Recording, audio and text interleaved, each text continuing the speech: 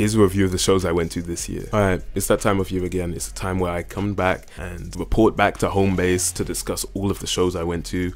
Honestly, yeah, this year was a lot calmer than last year. I actually came back in one piece. It was not as riotous as November last year. I'll be so honest with you. Last year, I was truly fighting for my life. This year, I was only fighting for my life on maybe like 2 or 3 occasions. It wasn't that bad. Like, I'd be seeing people on Twitter talking about, yeah, I'm getting to the age where I need to start like listening to smooth jazz. And it's like, yeah, honestly, I'm getting old. I'd be leaving these concerts just sitting on the Jubilee line with a bad back sometimes. I'm getting old, fam. And to be honest with you, we'll get into this, but yeah, this whole November thing, these guys need to start spreading out their concerts because it's just coming in the winter. I'd be cold, fam. I'll be going to these concerts cold. Do your concerts in the summer, guys, please, or the autumn or the spring. But yeah, in this video I'll just be going over some of my favorite concerts I went to this year, basically all of them. But yeah, without further ado, I go by Ish. Let's get weird.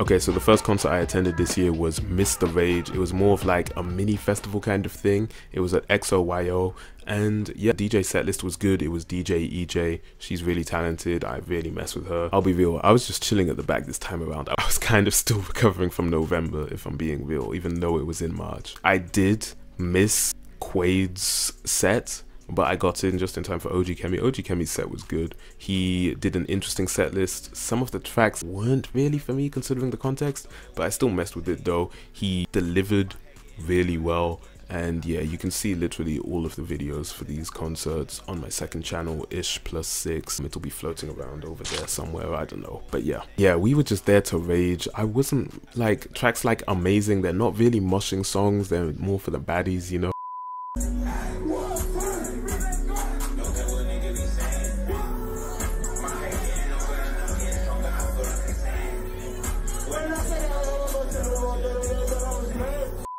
But hey, if that's the vibe that he was on, then I have to respect it. I will say, I was seeing people bouncing from beginning to end. So, you know, it's all of these, it's the same demographic. It's the same demographic. You know what demographic I'm talking about. It's the same demographic each time. I don't like them, had them all going crazy though.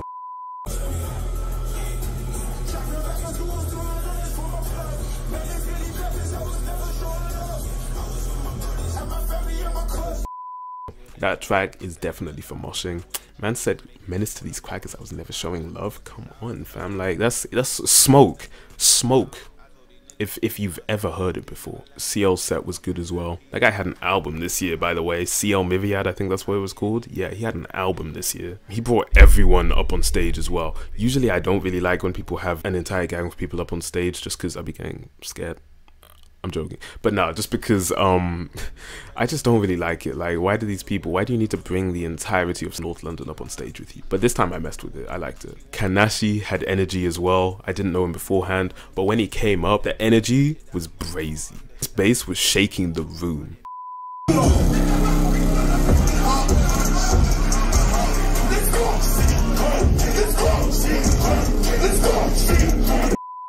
And that's not even the bass from the track, the bass in his voice, this guy's deep ass voice. I was like, oh damn, yeah, I need to record this.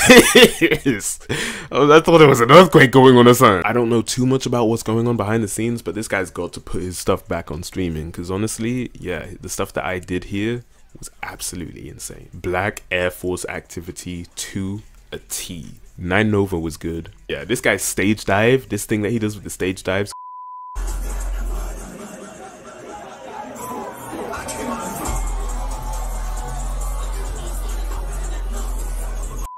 was sick. You can go watch our interview that we did this year.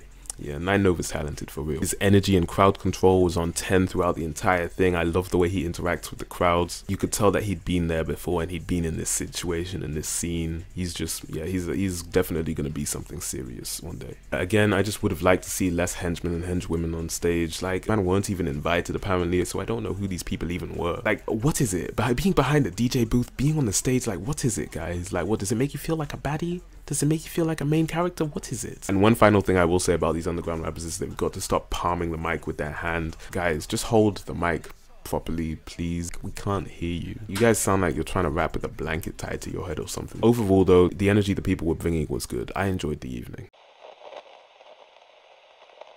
Next up, we've got BIGBABYGUCCI at Peckham Audio. You know what? This was a good show. I actually met BIGBABYGUCCI outside of the venue. He was just standing out there, just chilling, fam, and bare people walked past him and just straight into the venue without noticing. I was like, oh, damn, like, he does not look like he's from around here. Oh, damn, is this BIGBABYGUCCI? His energy was cool. He was doing up UK accents and all of that. I'll put the video here. A picture, yo. Gucci and we got Gucci for real, man.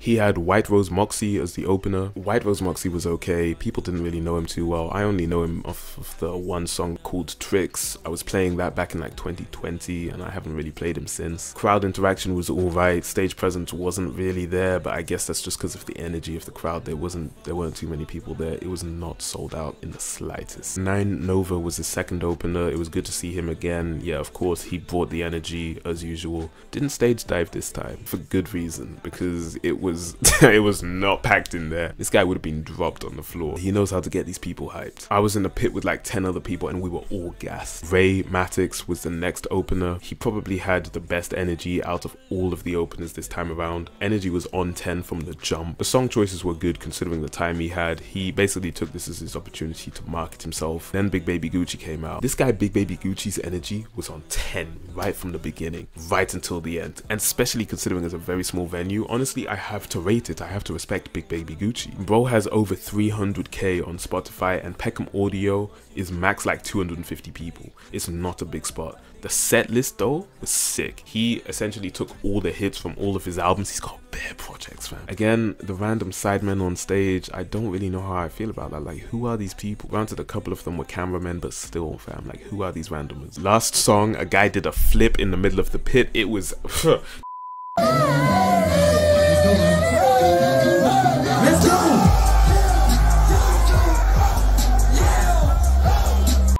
that didn't happen across any of the other gigs I went to this year, by the way, so I was shook seeing that. Didn't see any merch there. Personally, I would have liked to see some merch. I probably wouldn't have bought it, I don't think, but you know, still, it would have been good to see some.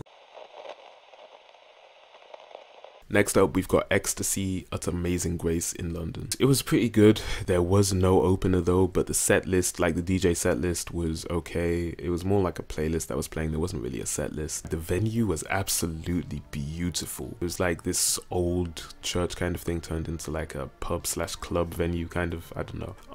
It might have been my favorite venue of the year if I'm being real with you. This guy came out on slightly weird energy. He came out, was taking swigs of vodka the entire time. I don't know why this is a trend among some artists where they'll just come out just swigging alcohol the entire time, clearly intoxicated, but hey, whatever makes you make our experience better. The live band was cool, the girl drummer was cool, friggin' Scott Pilgrim vibes, I messed with it, and yeah, the general crowd energy was good as well. They were sensible with their moshing, which I liked. I wasn't like getting thrown across the room like a rag doll like last year, literally at like 5 different shows last year. So yeah, it was good to see. And he low-key had jokes as well, if I'm being real. I see you guys standing up there looking better than everyone down here. I see you guys standing up there and you're better than everyone down here, but you're not. Just make sure you know that these guys are fucking fresh.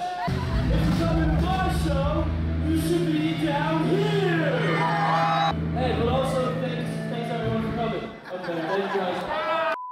I like when artists don't take themselves too seriously to the point where it's kind of cringe. The merch was cool, it was priced really sensibly as well. There were some shows that I went to last year where I was honestly appalled at the prices of the merch, but yeah, £25 for a t-shirt wasn't that bad. Also had the option to get it in black, pretty even mix of guys and girls. I was one of like 4 black people in the entire room though. I did chat with another black person there and we were like, yo, we're the only black people in this room. Hey man, that's life, I guess. Okay, let's get into the wireless debacle. Let's talk about that. Okay, so wireless was actually my first festival. I stepped out of the underground train station at Finsbury Park. It was bare people fitting one of 2 demographics. It was either bare people dressed in PLT and Fashion Nova, or bare people dressed in all black. Personally, of course, I was in the first demographic. You can never go wrong with a good PLT bodysuit. And yeah, it was, I mean, you know, I'm a fashionista, what can I say? Anyways, we got to Finsbury Park, and I swear to you, I have never seen that many people in my entire life in one place. The average person is not supposed to know that that many people exist. I stand by that. And literally, I was just there, just scared of getting mobbed by all of my subscribers, for real. Like, I was just a little bit shook, but hey. First act we saw was Destroy Lonely, and from the jump, it was absolutely riotous.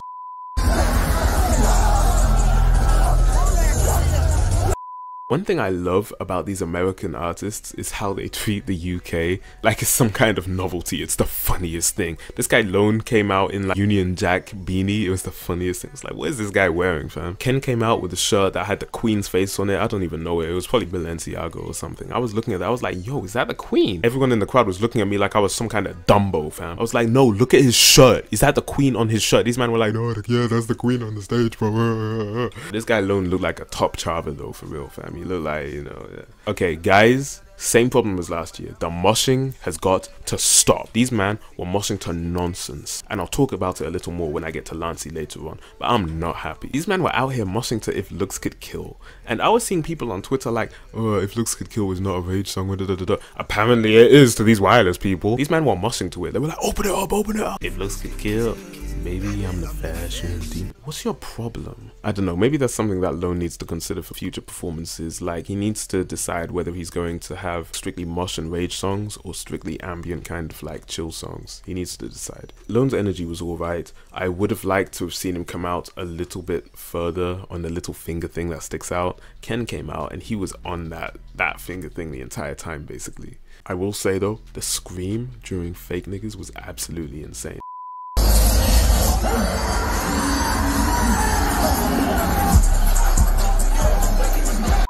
That scream could probably be heard all the way in Reading or something, fam. Like, it was insane. It sounded like an eagle or something. Ken Carson was next, and that guy definitely knows how to control the crowd. That is something I will say for facts. He came out, bro, he was just on smoke the entire time. It was absolutely insane. And with his catalog, I will say it's not exactly hard, but yeah, nah, he did his thing. Ice Spice was next, if I'm not mistaken. It was at this point where I was like, yeah, nah, I need to go and rehydrate. She brought out Pink Pantheress, and yeah, I was busy rehydrating. I could kind of see them through the trees, and it was cool. It was cool. I heard that there was some nonsense with their mics going on, and Ice Spice was bare late as well. I don't know what was going on. Everyone was just late. Lancey came out though, and it was disappointing, the crowd response for Lancey. This guy really did put his all into that performance. I was the littest person in the entire area. I think there was like one other guy near to me who was kind of lit, but yeah, that was it. He brought out Sexy Red, fam. Do you know how gassed that is? The way I screamed, I give myself the biggest ick every single time I listen to that video. One thing I will say about this whole time at Wireless is I have never felt dehydration like I felt there. Truly insane. I forgot to say, yeah, of course, Ken Carson came back out for Money and Sex with Destroy Lonely. That was really cool seeing them both on the stage at the same time. You can see the video on the Is+6 account. You can see all of the videos from Wireless at the Is+6 account as well. Yeet came out. I did not know that the UK rode for Yeet the way that they do. I know I say this a lot, but I've really never been so disrespectfully tossed about. The crowd would do these weird crowd surge things where an entire wave of people would come from nowhere. It was this one guy near me, he was like, who's doing that? Who keeps doing that? And it's like 50k people here and like 10k people in this one quadrant alone. Your guess is literally as good as anyone else's here. Yeet was absolutely insane. These people were rapping his lyrics bar for bar, word for word. That guy speaks gibberish, fam. He speaks Yeetanese in his music, and these people were rapping it bar for bar. His energy was alright. He came out wearing the mask the entire time. Next up was Playboy Carti, and yeah, that is when things got dangerous. I could barely see a damn thing. And I've told this story a bunch of times. I looked to my left, I looked down. It's just some guy, probably around my age, but he was short, like 5 foot nothing, fam. He looks up at me with puppy dog eyes. I'm like, bro, can you even see a damn thing? This guy Carti was on stage right in front of us. He couldn't see a thing, fam. Just bare of his goons with him. That bold guy, I can't remember his name. Carti's set was pretty good. Me and Our left basically kind of before it finished just because of them trains.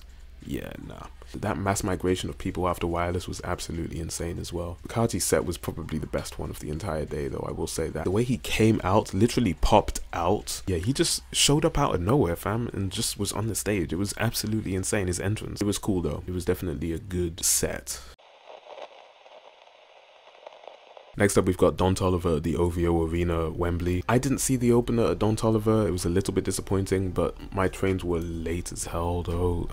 I'm sick and tired of the London Underground at this point. No merch either, actually. I don't know what bro was playing at. Alright, so this is a bit embarrassing because, and a bit awkward because, yeah, there was actually merch there, and I just, yeah, I just forgot that it was there. Here's the merch, guys.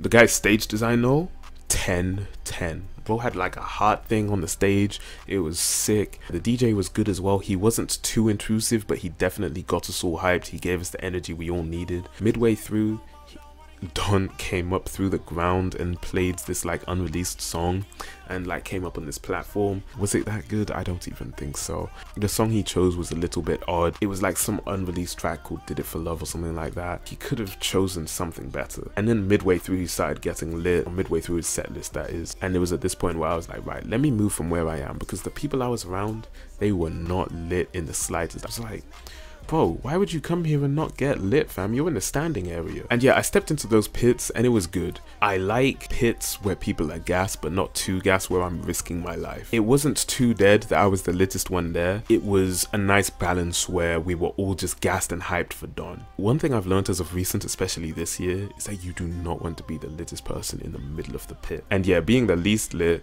because being the least lit, you can just fight your way out of there if you're like strong enough. But yeah, being the most lit is just kind of embarrassing. It was a good set. I did lose my headphones though, which was a little bit annoying. I'm pretty sure there were bare pickpocketers there. Something needs to be done about those guys. But yeah, Don definitely put on a show. Good moves, good all of this, good all of that. He played all of the bangers as well. He didn't really leave anything out, which I liked. So yeah, it was overall a good show. Next up, we've got Lancey Foe at the Roundhouse. I saw Lancey last year as well. In case you didn't know, you can see my review. It'll be floating over here, you know. I think I preferred Here at Outnet. It was a bit more intimate. Roundhouse was cool though, I will say. I was late as per usual, and I stepped in like in the middle of Fimi Guerrero's opener set. These guys were on smoke from the beginning. These guys in the pits. I was expecting something crazy, but yeah, Fimi Guerrero was, yeah. No merch, unfortunately, and I would have actually considered buying merch this year. It was honestly probably one of my favorite shows of this year. Truly a violent crowd. I was fighting for my life during that show. And if there was ever a show to come to on Smokeout for all of them, definitely this one. And I'll be real, I was late, but I was thinking to myself, yo, I'll get there at like 7, maybe 8. Doors will be open, it will be fine, I'll just step right in. The streets of London had a different story. The streets of London were like, ha! Say less! Here's the entire population of London in the queue for this Lancey Foe show. And there were baddies in that show, in that queue as well, fam. I was walking just like, making sure that I didn't trip over anything, because I promise you if I'd have tripped over something, I'd have had to. You guys aren't gonna put me in your group chat tomorrow morning, that's for sure. I was literally walking, and I'm not exaggerating, for 5 minutes, 5 in time, maybe even 10 minutes, I don't even know. I was walking, the queue just kept going. I walked to the end of a road, looked around the corner, it just kept going, just bare eyes on me. I'm so glad I was wearing my sunglasses, fam. I had my headphones on, I had my shades, I was masking a panic attack. It was just, yeah, it wasn't a pleasant feeling. But yeah, there's this weird trend that I've noticed with artists, and it's worse than the moshing thing. You can't even see them partway through. The smoke machines, I'm sick and tired of these smoke machines, fam. It happened at like 4 different shows this year. I don't know if it's the artist's choice or if it's the venue's decision or what, but these smoke machines, they're doing too much. I was looking at one side of the stage thinking, oh yeah, Lancey's over there. Whole time, he's literally standing right in front of me, fam. And that was only a quarter of the way through as well. Smoke machines were doing too much, fam. It felt like there were just bare ghosts in the room just getting lit. Like, but yeah, let's get into it. The show we got from Lancey, yeah, different. It was different. Started off with, I think it was Yes You Are or something like that. It was beautiful. No, it started off with Spirit of Ecstasy, and then it got into the Back to the Trap stuff. And yeah, my ears were absolutely blown out by the end of it. Pause. Let me just read off the list of artists that this guy Lancey brought out. I can't imagine what the green room must have looked like at this show. Fimi Guerrero, Len, Unknown T, Bakar, it keeps going. Strands, Rema. You guys, I don't think you understand the scenes that took place when Rema came out.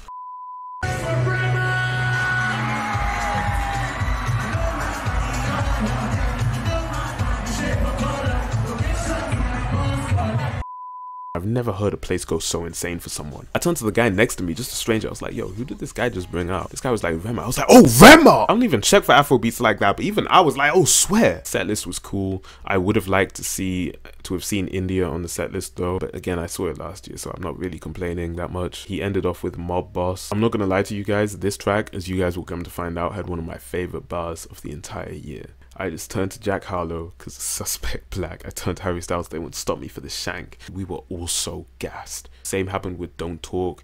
Every single bar for bar, and also Lancey or Lancey as well. That's the one that had everyone going lit because obviously it went viral on TikTok and stuff. Len's set was good. He's definitely good live. The visuals on the screen as well, you guys.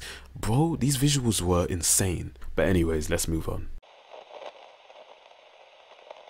Next up, we've got Eartheater at the Village Underground. This was probably the weirdest one of the entire year, if I'm being real with you. I stepped into that room and they had that blue lighting flooding the entire room. You could barely see a thing. The vibes were kind of cool. They had like ambient music playing and stuff like that. I really didn't think they were going to have any opener because I hadn't seen anything mentioned online or anywhere. Then the lights went down. Everyone starts cheering and all of that, thinking, yay, Eartheater's gonna come on. I was like, yeah, Eartheater's coming on. This guy steps onto stage and I'm thinking, okay, Eartheater's on. I'm assuming this guy's just gonna like play the flute and then it will go into one of Eartheater's songs. This guy was playing the flute for half an hour. Half an hour of this guy playing the flute, you guys.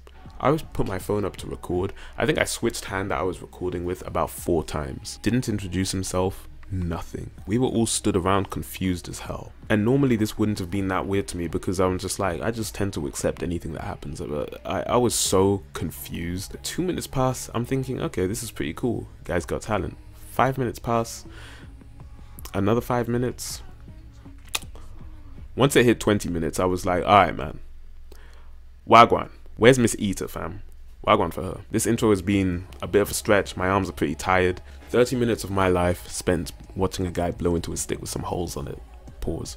Don't get me wrong, I see beauty in every single genre, but I was not expecting him to be playing for that long. There were some parts I enjoyed though. Sometimes the beat would come in real nice and everyone would be vibing and you'd see that on everyone's face. And people bobbing their heads and stuff. Anyways, Eartheater came on set a little bit later on, and she put on a show, if I'm being honest with you. I would have liked to have heard some more stuff from her album Trinity. That's what really got me into her this year. But we only got like 3 tracks, I think. We didn't get to hear Super Soaker live, which was a bit of a disappointment because honestly, I was ready to start floating in that space. She played a lot of bangers from her recent album Powders though.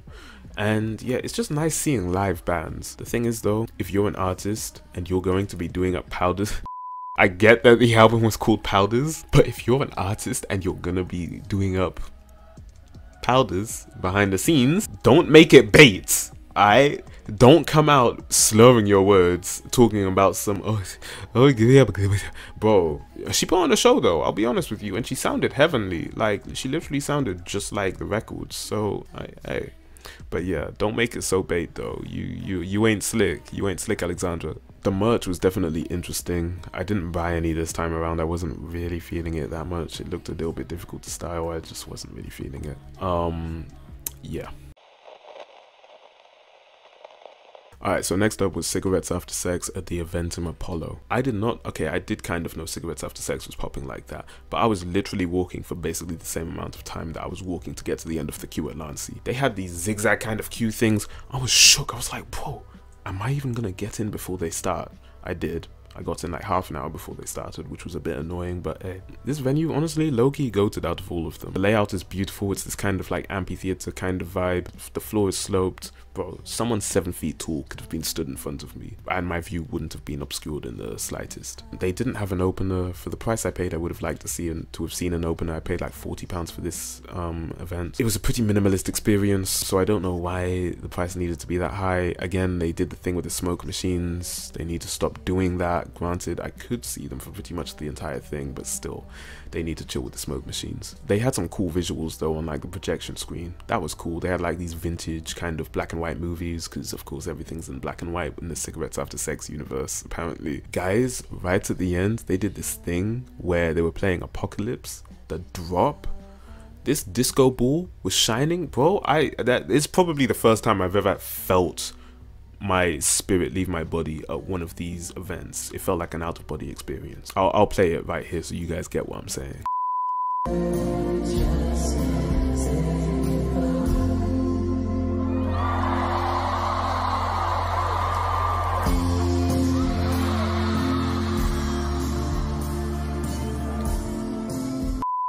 Setlist was a little bit dead. They did waste a bit of time on mid tracks like Neon Moon and Affection. Like, okay, we know these tracks exist, but we didn't get to hear tracks like Touch, tracks like Hentai, all of them types of things. I would have liked to have seen that. I don't know what they were playing at. He did this really cool guitar solo though, where it really did sound like he was shredding it. I think I recorded it. If I did, I'll put it here. If not, then sorry, innit?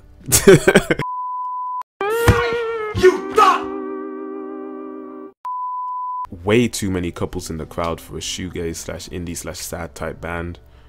Why are you man happy? I'm here to watch people cry. You man are out here cuddling. Go home. This isn't for you. But yeah, anyways, we move. Merch quality was not the best. T-shirts, tote bags. I probably would have gone back and gotten a tote bag or something like that. Maybe, I don't know. Because £30 for a t-shirt of that quality, a little bit questionable. It feels a little bit cheap. Design was a little bit mid. I would have liked them to not be so on the nose with the branding. I got the You're All I Want tee, but I'd have liked to see that detailed on the front instead of the band's name, because where am I gonna go with the name Cigarettes After Sex on the t-shirt? You know what I'm saying? I probably should have thought a bit deeply about that before I put £30 on the t-shirt, but it's whatever. No design on the back, no nothing. It's just basically a simple t-shirt. Next up, we've got Yves Tumor at the O2 Forum, Kentish Town. This was my second event at the Kentish Town after JPEG Mafia last year, and yeah, this was different. Honestly, I had low expectations, just simply based on the Reddit threads that I'd been seeing over the past couple of days before the show. They were talking the most about Yves barely singing their songs, violating their bandmates, and all of that. Yeah, now he was just being a menace, fam. Not in the Rema way either, but in a Dennis way. And I was like, okay, well, whatever. I've already paid. I'm not going to sell the tickets. It's going to be an experience no matter what. And honestly, I was pleasantly surprised. He came out on vibes, but let me start from the beginning. I stepped into the venue during Nation's set. I didn't know who it was, but he was good. Good to the point where I literally put him on Shazam. I was like, who is this guy? Because I just thought he was just some guy doing karaoke at the beginning, just filling up time or something. I missed Lola, but to be honest, I wasn't really fussed. I saw her last year anyways, and I mean, yeah. Ekko2k was cool though. He came on. I didn't really know the music, but yeah, it was very clear that these people came to see Ekko. These men were so incredibly gassed. Yeah, I was shook because I did not know these men rode for Ekko like that. I guess it makes sense, to be honest. The fan base Venn diagram of Yves Tumor and Ekko probably looks like a circle. I will say the demographics that attended this concert, there were two main demographics if I'm being real. It was either earth tone black girls or a certain demographic of people that just look like they don't shower. I'll leave it at that. Yeah, nah, the way Ekko2k carries himself as well, the moves, yeah, they're just definitely up there. But I will say Ekko2k was on there for what felt like ages. I only knew like 2 songs. Definitely good as an opener. If he was maining though, I probably would have wanted a bit more energy, aside from like crawling around like literally like a spider. It was, I mean, it's artistry, I guess. Yves came out a little bit later on, dressed in more clothes than I expected considering previous performances. You really do never know what to expect with Yves Tumor. The vibes were good though, I will say that, throughout the entire show. But yeah, they were good until I literally couldn't see them. And that's not to say because I was at the back of the venue, but literally because these smoke machines were once again doing the most. These ghosts of the Kentish Town were apparently getting lit. But yeah, one of my flexes at going to these concerts is being able to say, yo, I saw this person so and so with my own 2 eyes. Fam, I barely even saw Yves the entire concert. Yeah, no, it was just the smoke machines make things a little bit disappointing. And I don't know why you'd want the lights to be behind you while you're performing as well. PSA, if you're a short person that wants to get on your man's shoulders at these concerts, I'm tired of it. I will turn you guys into a Jenga tower, fam. Yves had a bunch of merch. The t-shirt was pretty good. I liked it. It was a bit expensive though. I think it was like £30 or something like that. But yeah, the quality's pretty good for what I got. Next up was Chase Shakur at Colours Hoxton. I stepped into the venue. It was pretty cool, pretty chill, pretty nice. Merch was the first thing I saw when I stepped in. I'm not gonna lie, I wasn't really feeling it, just simply because this man's face was like right at the bottom of the shirt. I was like, how on earth am I gonna style this? I liked the design on the back though. Wow. The design on the back was pretty cool, and I probably would have bought the merch if it wasn't so bait, because the pricing was pretty decent as well. But yeah, when I was in the line to get in, I was just chilling. This guy Chase literally just walked past me. Taller in person, I will say that. He looks kind of short on socials and on my phone screen, but nah, he's taller in person. I guessed him up. I was like, hey, what's up, this Chase? Oh my gosh, he was a cool guy. He had good energy. And yeah, when I got into the main room, I'm not gonna lie to you guys, I was wall hugging that entire time. I was not in that main area, in the main pit area. Not that people were moshing at Chase, but they were bouncing a little bit, I will say that. And I like energy like that. The vibes in this venue were so good throughout the entire thing. I loved it, man. Yeah, they have this fixture lighting on the ceiling at Colours Hoxton. I have to say, I was entranced the entire time. It looked like a bunch of ladybugs on the ceiling, or like, looked like a bunch of fireflies, like red fireflies, just tweeting on the ceiling. It was beautiful. The people there were just such good vibes. I'd say they were probably the best vibes out of all of the gigs this year. The opener was Nate Taylor. The bass in those songs was absolutely insane. Kind of like hip-hop / R&B vibes. He brought out a guest artist as well. Never heard of her, but she was a vibe, and you could just tell that she was kind of new to the scene. She still exuded confidence to everyone. DJ set was cool. The first DJ was good. He was on a cool vibe. But the second DJ did one of the craziest things I've ever seen a DJ do in my life. Let me tell you, this guy mixed Sade with Afro beats or something similar like that. I was shook in the venue. I was looking around like, is anyone else hearing this? Everyone else was shook as well. Alright, so it turns out I don't have the video of the Sade moment, but this other moment was brazy. Yo!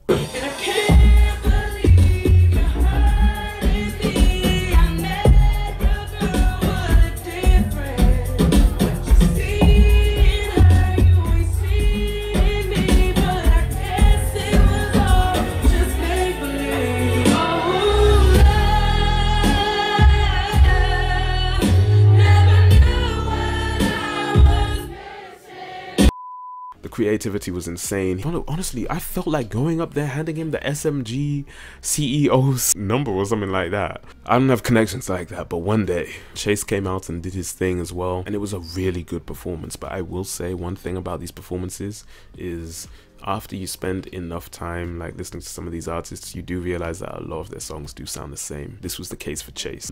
No rhyme intended. I was up there thinking, yo, I love this song. Like, I'd hear the first 3 seconds, yo, I love this song, fam, and it would just be a completely different song, and like, oh wow, these songs really do sound the same. Chase had good energy. He pretended to do that thing where he went out at the end of the show, and then everyone was like, one more song, one more song, one more song. He came back out, and he was like, what song should I sing, kind of. I was like, yo, I don't want to fall in love, because he didn't do that song for some reason, and that's one of my favorite songs by him, and it's one of his biggest as well. He was like, do you guys want to hear I Don't Want to Fall in Love? Everyone was like, yeah, and then he sung it, and it was a really wholesome experience. I was glad that he sang that song, but he didn't sing it though. Everyone else sung it for him. He sang a couple of words here and there, but yeah, it was good. Anyways, I hope you guys really enjoyed this video. These videos take me like 5 million hours to edit and make and all of that. Make sure you guys like the video. Make sure you guys like the video. Make sure you guys like the video. Make sure you guys like the video, pretty please. And also subscribe and comment on any shows that you guys went to, if you agree or disagree, if you saw me in the crowds fighting for my life, crying my eyes out, having a panic attack, getting non-verbal. If you saw any of that, talk to me. Check out my other videos as well if you messed with this one. But yeah, talk to me about which shows you want to see next year as well, if you're going to any. And yeah, I'm just gassed, man. I like seeing people comment on the videos. It's cool interacting. Anyways, keep it real, and I will see you later, alligators.